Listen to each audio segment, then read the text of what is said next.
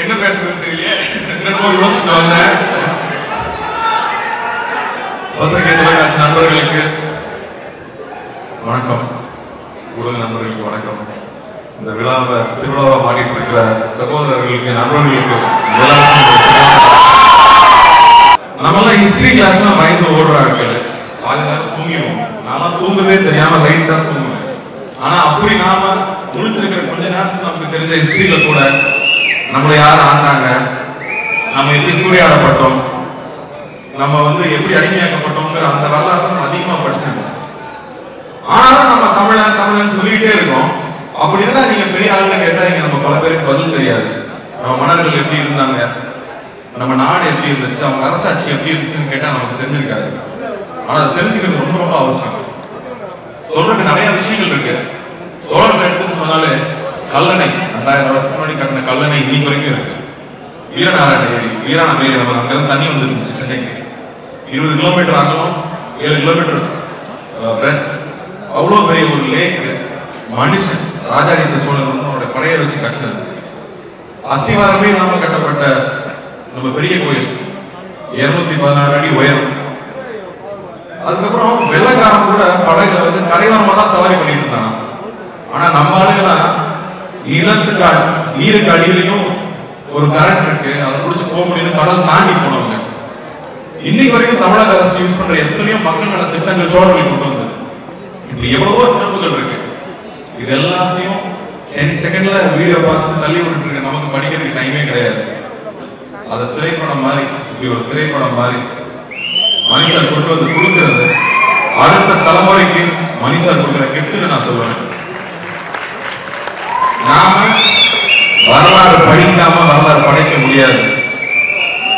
இந்த இளைய தலைமுறை இது அத்தனையும் பார்க்க போறாங்க, தெரிஞ்சுக்க போறாங்க. இதை பார்க்கும்போது ஒரு பெருமிதம் வரும். இந்த பெருமிதம் வரும்போது இதை நம்ம காப்பாற்றணும்னு வரும். அதை காப்பாற்றணும்னு வரும்போது ஒரு பெரிய முன்னேற்றம் வரும். மறுபடியும் மனுஷருக்கு ஒரு கிஃப்ட்டுக்கு உங்களை நன்றியை தெரிவிச்சுக்கிறேன்.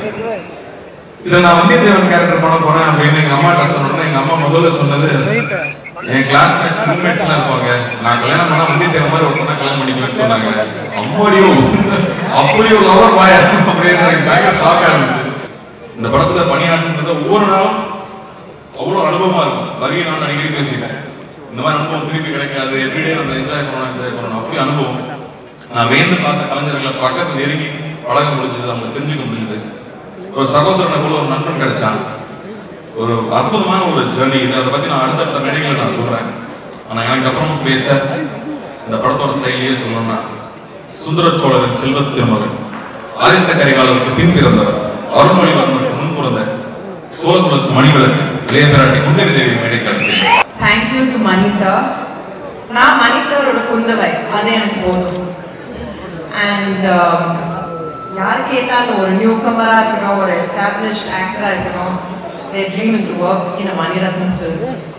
I'm honored and privileged that இது அவரோட magnum opusல I got to play Ponniyin. Thank you sir, thank you. இந்த படத்தை பத்தி நிறையவே பேசலாம், பட் இவர் சொன்ன மாதிரி அது இன்னொரு மேடையில பேசலாம். இப்போதைக்கு பொன்னியின் செல்வன் தமிழ் மக்களுக்கு பெருமையா சேர்க்க வேண்டிய படம் அது. அண்ட் அவங்க இந்த படம் அந்த சோழ நாட்களே இந்த படம் இந்தியாவை தாண்டி கொண்டு போனாங்க. அந்த பெருமையை நம்ம இந்தியா ஃபுல்லா கொண்டு போக போறோம். எல்லாருக்குமே தெரியும், is a pioneer of things. இப்போ இந்தியாவில் பார்த்தா பேன் இண்டியன் சினிமா சொன்னாலே நம்ம சவுத் இந்தியன் ஃபிலிம்ஸை பயங்கரமாக ரசிச்சு பார்க்குறாங்க எல்லாரும். அண்ட் சொல்ல போனால் நம்ம அவங்களுக்கு மிகப்பெரிய பிளாக் பஸ்டர்ஸ் கொடுத்துட்டே இருக்கோம். We love stories, drama, action etcetera etcetera.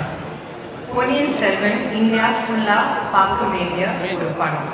And we as a team, we are very proud to present one of India's finest pan-Indian films. Thank you.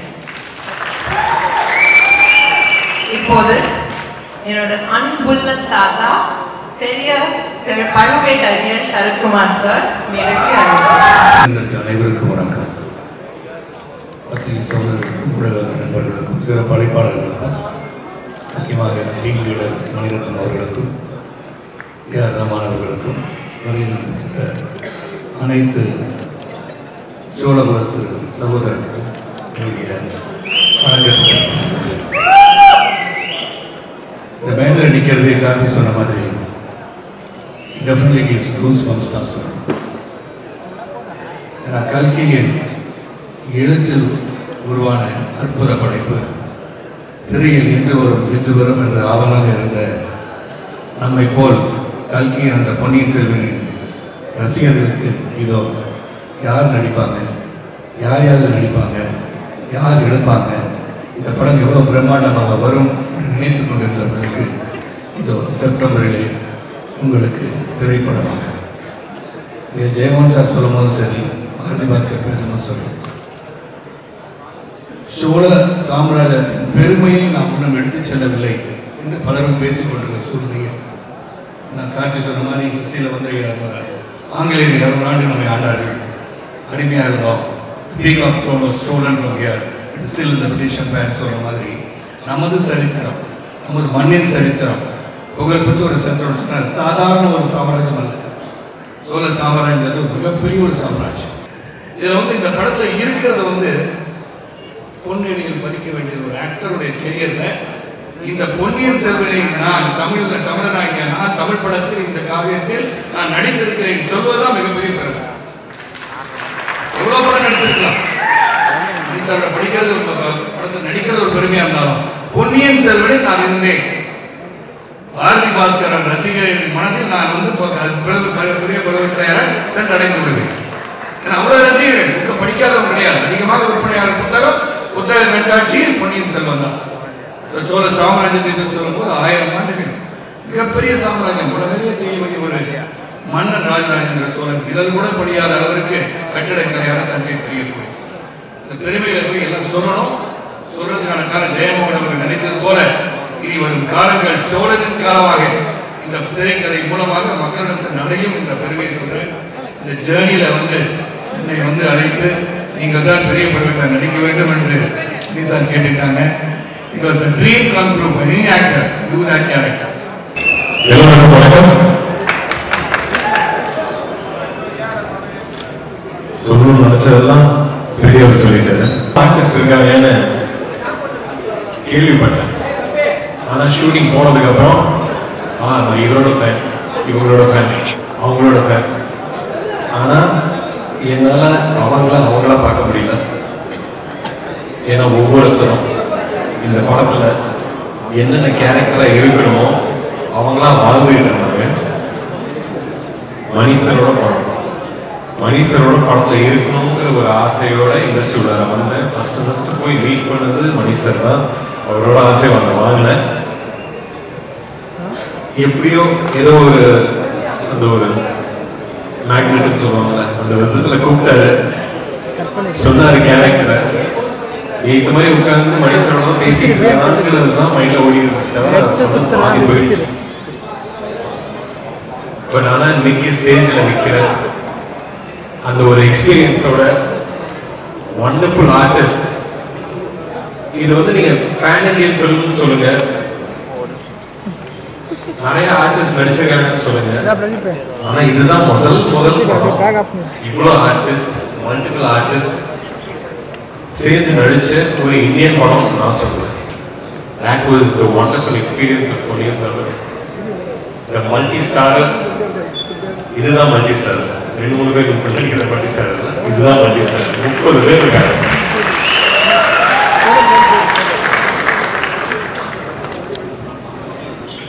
I had a wonderful time. ஒரே ஒரு விஷயம், எங்க தாத்தா சின்ன வயசுல Ponniyin Selvan book போய் எடுத்து விடான்னு சொன்னாங்க. ஸ்டோர் ரூம் இருக்கு, அங்கே போய் புக்ஸ் தான் இருக்கும். போனேன், போய் அப்பதான் தமிழ் கற்றுக்கிட்டு இருக்கேன். தேர்ட் லாங்குவேஜ் ரொம்ப கஷ்டப்பட்டு படிச்சு புக் எடுத்துட்டு வந்து கொடுத்தேன். பாரதேசி என்னடா பொன்னியின் செல்வன் ஒரு புஸ்தகம் தான் இருக்கு, 5 புஸ்தகம் போயிட்டு இப்படிதான் எனக்கு பொன்னியின் செல்வனே ஞாபகம் இருக்கு. ஸோ எனக்கு மனுஷன் கூப்பிட்டு இந்த படம் தான் அப்படின்னு சொல்லும் போது it was a gift. என்னோட மானசீக குருவான மணி சாருக்கு ஸ்பெஷல் வணக்கம். Thank you sir, thank you for making this happen. பாத்தீங்களா, இதை இந்த இடத்துல உங்க முன்னாடி போட்டு காட்டுறது தான் எங்களுக்கு உண்மையாவே பெருமை. எங்களுக்கு மட்டும் இல்லை, இதை பார்க்குற ஒவ்வொருத்தருக்கும் இது கண்டிப்பா ஒரு பெருமை தான். மாறுதட்டி சொல்லிக்கலாம், இப்படி ஒரு படத்தை நாங்கள் எடுத்துருக்கோம் அப்படின்னு சொல்லி. அதுவும் இந்த டீம் கூட நின்று மணி சார் முன்னாடி எல்லாரும் முன்னாடியும் இதை உங்களுக்கு பிரசன்ட் பண்றதை விட ஒரு நிம்மதியான சந்தோஷமான அற்புதமான விஷயம் என் லைஃப்ல நடந்ததே இல்லை. ரொம்ப ரொம்ப நன்றி. அண்ட் இது முதல்ல ஆரம்பிச்ச ஜேர்னி எப்படின்னா, முதல்ல நான் மெட்ராஸ் ஆஃபீஸ் படம் பண்ண வேண்டியது சில டேட்ஸ் அந்த இஷ்யூனால தள்ளி போயிடுச்சு. திருப்பி மணி சார் கூப்பிட்டாரு, திட்டுவாரு நினைச்சேன், ஏதாவது பண்ண மாட்டியா அப்படின்னு சொல்லி. இல்லை சார் கண்டிப்பா வரேன் சார், மீட்டிங் வரேன் சார் அப்படின்னு சொல்லிட்டு போனேன். சரி எப்படியும் திட்டு வாங்கிக்கலாம், சீக்கிரமா ஒரு படம் பண்ணிடலாம் அப்படின்னு சந்தோஷமா நினைச்சிட்டு போனேன். அப்போதான் அந்த நியூஸை சொன்னாரு, பொன்னியின் செல்வன் பண்ண போறோம். எனக்கு சுத்தமா ஐடியா இல்லை, அதுதான் எனக்கு கூப்பிட்டுருக்காங்க. சுத்தமா எந்த ஐடியாவும் இல்லை. Sir sir great sir, sir நீங்க எவ்வளவு பேர் வெயிட் பண்ணிட்டு இருக்காங்க தெரியுமா சார் அப்படின்னு ரொம்ப சந்தோஷமா சொன்னேன். நீ ஏன் சந்தோஷப்பட மாட்டேங்கிறாங்க? ஏன் நான் சந்தோஷமா தான் சார், நீதான் பொன்னியின் செல்வனா இந்த படத்தை.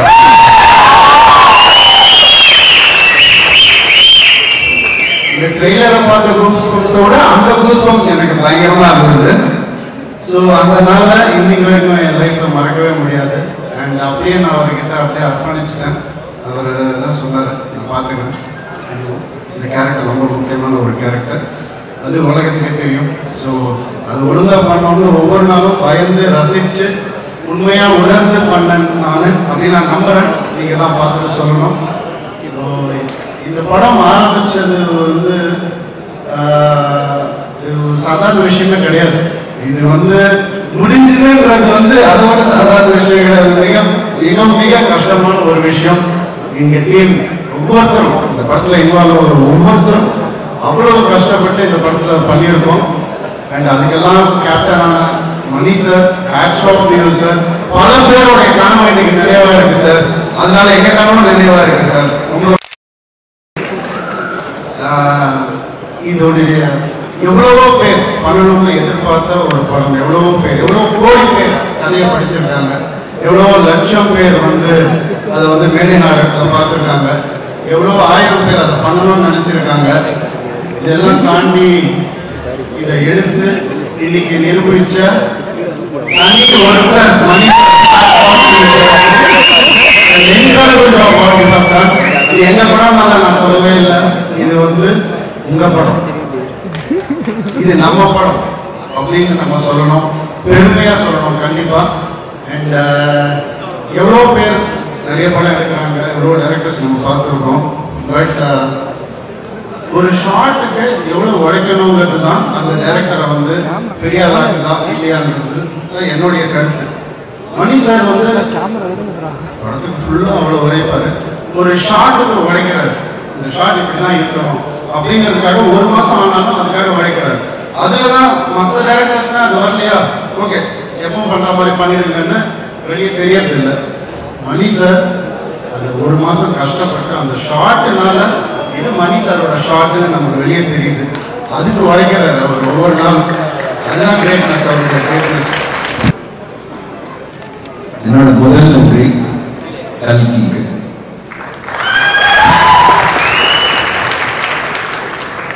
நான்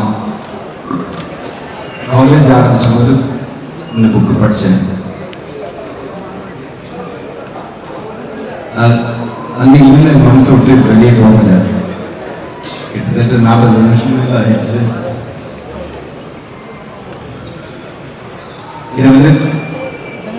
இது மக்கள் திலகம் எம்ஜிஆர் செஞ்சிருக்க வேண்டிய படம். நாடகம் அப்புறம் ஒரு பண்றதா இருந்தது. அது ஏதோ ஒரு காரணத்தால நின்று போச்சு. ஆனா இன்னைக்கு தான் எனக்கு புரிஞ்சது எத்தனை நாள் நின்று எங்களுக்காக விட்டு வச்சுட்டு போயிட்டாங்க.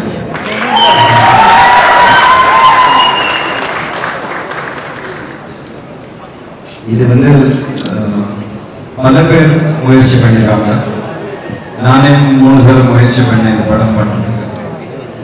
கிட்டத்தட்ட 1980s வந்து ட்ரை பண்ணோம், அப்புறம் 2000 2010 அதனால வந்து இது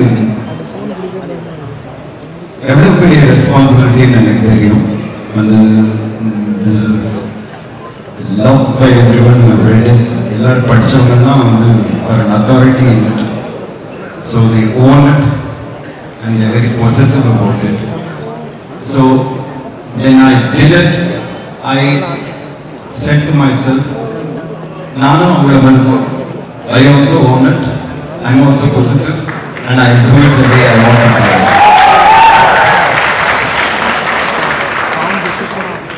But இது வந்து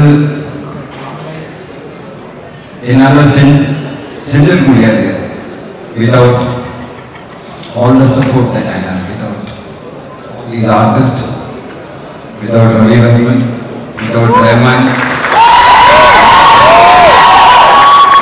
without Karthi, Trisha, everyone as a major strength. Jayamohan sir,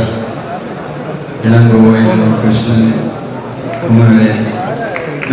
every one of them have supported, and especially in the Corona period, எல்லா ட்ரபிளும் வச்சுட்டு இவங்க எல்லாரும் சேர்ந்து ஏன்னா ஷூட்டிங்கில் வந்து ஃபுல்லாக பிபியோடு தான் வேலை. ஸோ ஒரு லாக்டவுன் நடுவில் பண்ண வேண்டிய படமாக போயிடுச்சு. பட் அதெல்லாம் தாங்கிக்கிட்டு என்னை பொறுத்துக்கிட்டு கூட ட்ராவல் பண்ணதுக்கு தேங்க்யூ வெரி மச். எப்படி எக்ஸலன்ஸ் போனோம், எப்படி ஈடபிள்யூடி தாண்டி சோம்பேறித்தனத்தை தாண்டி எப்படி ஒருத்தர் எக்ஸலன்ஸ் போனோம்னு வீட்டில் தான் கற்றுக்கிட்டேன். எப்படி நார்மல் ஆளுங்க வந்து எக்ஸ்ட்ராடனரியா அவங்களுக்குள்ள டேலண்ட் எப்படி வெளியெடுக்கிறது அப்படின்னு. ஸோ என்கிட்ட ஒரு சிங்கர்ஸ் சொல்லுவாங்க எப்படி ஒரு நல்லா படம் சார். பொறுமை, ஹியூமனிட்டி, என்கரேஜ்மெண்ட், லவ். இந்த படம் பற்றி சொல்லவே தேவையில்லை. இதெல்லாம் உங்க படம், நல்ல படம், இந்தியாவோட படம். எனக்கு என்னன்னா இவ்வளோ பெரிய படத்தை ஆரம்பிச்சப்போ எவ்வளோ வழியில் இசையமைக்கணும்னு யோசிச்சோம். வாலி போனோம் ரிசர்ச்சுக்கு. அங்கேயே ஒரு வாரம் 2 வாரம் தாங்கி அங்கே இருக்கிற இன்ஸ்ட்ருமெண்ட்ஸ், அங்கே இருக்கிற கோயில் எல்லாம் போய் ரிசர்ச் பண்ணிட்டு திரும்பி வந்தோம். அது ஒரு லாக்டவுன்ல இவ்வளோ பெரிய பிரமாதமாக படம் எடுத்ததுக்கு இந்த ஹோல் டீம் உயிரை பணமாக வச்சு எடுத்ததுக்கோசம் உங்களுக்குலாம் சரி. நம்ம நிறைய பேர் இறந்துருக்கோம் கொரோனா. அதெல்லாம் மீறி இந்த வயசுல போய் பண்ண